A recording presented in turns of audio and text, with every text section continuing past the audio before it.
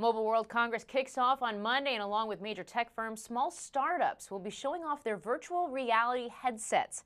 So what can we expect from the big guys versus those smaller companies? Well, joining us now to talk about that is Joan Salzman, business and technology editor at The Wrap. Joan, thanks for joining us today. Great to be here. So a number of companies are set to show off virtual reality and augmented reality headsets at Mobile World Congress. What will be the most interesting? Well, the ones that'll get the most attention are the big companies, names that you know. Samsung is expected to focus on VR, again, make a renewed push for its VR efforts after it released a video teaser featuring VR prominently. Great. And virtual reality headsets are not exactly seeing widespread use just yet. We're still seeing a lot of products that are just starting to hit the market. But how much do you think people will be adopting these devices in the near future? Well, major companies, Facebook, Google, Samsung, Microsoft, they're all betting big that VR is going to be basically the next smartphone. It's going to become a thing that's ubiquitous among consumers and businesses in multiple applications in their daily lives. And in addition to being used to enhance things like video game playing, VR and AR developers are working on business uses for these devices as well. Let's talk a little bit about those. Some of them are interesting. Right. So a lot of the big companies that we all know about are focusing on the consumer aspects because the market for that is so big. But there are some smaller companies that are focusing on the enterprise business applications up front.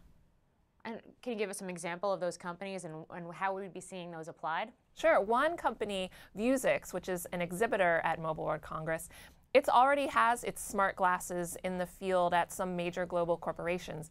DHL, its warehouse workers use its smart glasses to scan barcodes. Airbus, the airline maker, uses the smart glasses for the final assembly of cabins and seating to reduce errors and increase efficiency.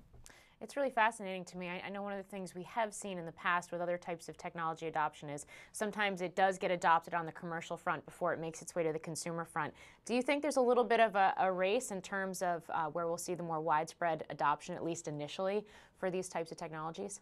There's a breakneck race going on right now with so many deep-pocketed technology companies funneling so much investment into creating the headsets to deliver VR. Got it. Well, Joan Salzman, thanks for joining us. Thanks for teeing up Mobile World Congress for us on the VR side. Thank you for watching. I'm Morgan Brennan. Have a great day. Hey YouTube fans, I'm Landon Downey from CNBC. Thanks so much for checking out our channel. Here you'll find videos packed with all the info that you need to be smarter about your finances. Be sure and subscribe by clicking right here and click on all the videos around me to see CNBC's original series Young Money, Tech Bet, Kramer's Mad Money, and all the latest from CNBC.